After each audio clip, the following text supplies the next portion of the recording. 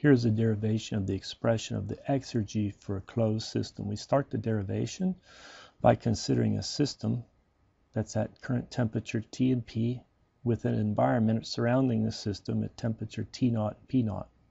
We're very much interested in calculating the work that comes out of the combined system, combined meaning the system and its environment, that can be used to lift a weight in a gravitational field, turn a shaft, or do some other useful work.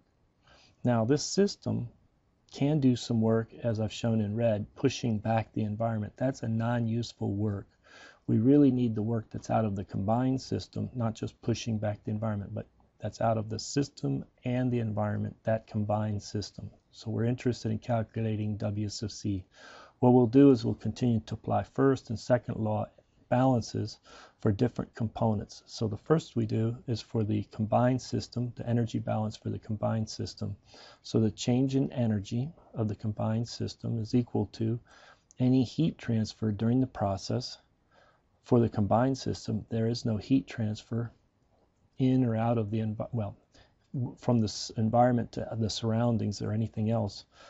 That's zero, minus that work that we're interested in. So this work that we're interested in is equal to the negative, the change of the energy of the combined system. Well, we can express the change in the energy of the combined system as a change in energy of the system plus energy change of the environment. So it's delta U of the system, delta KE, delta PE of the system. Likewise, delta U plus KE, PE of the environment. Well, there is no kinetic or potential energy of the environment either at the beginning or at the end of the process, so those two are zero. But we do have the change in internal energy of the environment. Okay, so that term we'll have to deal with. We come over here. Our process starts with the system at temperature T and P, so we look up U, initial state, and the final U, and this delta U, is when the internal energy is gone to of the system is calculated at U naught, which means it's at thermal equilibrium and mechanical equilibrium. The system temperature is now T naught and the pressure is now P naught. So that's how you have the change in U. Well, the change in kinetic energy is the kinetic energy to begin with, subtract that from the kinetic energy when it's at the dead state in thermal and mechanical equilibrium with the environment. Well, that KE naught is zero, so we don't even write it in here. It's just minus KE initial. Likewise for the potential energy. All these first terms are for the system. This change in internal energy for the environment, we'll have to work on that first by doing a first law for the environment only. We see that the first law is the change in U of the environment, that's what we're looking for, is equal to the integral of the heat transfer into the environment. That's not coming from anything but from the system. It can only come from the system to the environment, minus the integral of the work out of the environment. Well, the work that's out of the environment is really this boundary work exchange between the system and the environment here. So it's by the environment on the system, staying with that sign convention in thermodynamics. So let's expand each of these terms. First, the heat transfer that's going into the environment is what's coming out of the system. I didn't put a subscript SYS right here, but you could, but then it gets many subscripts, and there's already so many subscripts. So we see that what comes out or into the environment is what's coming out of the system, or negative into the system. And then for the work term, well, the integral del W environment is the integral from initial state to dead state, constant pressure of the environment, dV of the environment. So that pressure comes outside the integral. It's just a very simple integral, P naught, V naught minus V, but both of these V's are the environment. Well, the change in the volume of the environment is related to the change in the volume of the system. If there's a positive change in the volume of the environment, there's a consequential a negative change in the volume of the system. So we make that change from here to here. So this V now is the volume of the system, where this V right here was the volume of the environment. So we can update our first law for the environment only, change in internal energy of the environment only, is equal to minus the integral of del Q, where this is from the perspective of the system, plus P naught times V naught minus V, where both of those volumes are of the system volume. So the volume of the system at the dead state minus the volume of the system initially.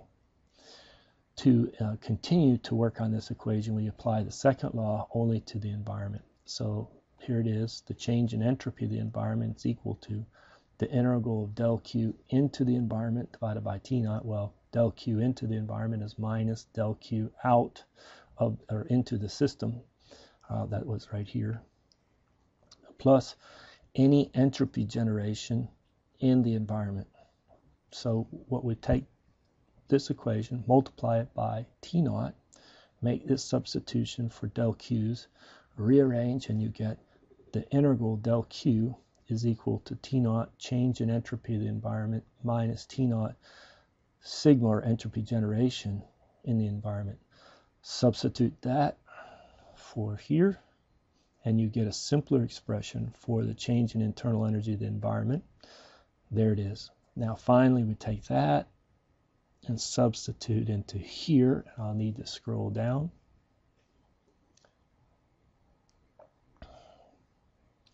And what we find is an updated expression for the change in energy of the combined system. There it is. I'm not going to read each term, but we need to continue to simplify it. So we do a second law analysis for the entire system. Here it is. So we have no heat transfer from the entire system, so that's 0. The change in entropy of the combined system is a change in entropy of the system plus a change in entropy of the environment. And then you have two entropy generation terms, one associated with in the environment, one in the system itself. You then multiply this equation by T naught, as shown, and then you can substitute these two terms for these two terms. And now you've gotten rid of the entropy generation in the environment and entropy change in the environment.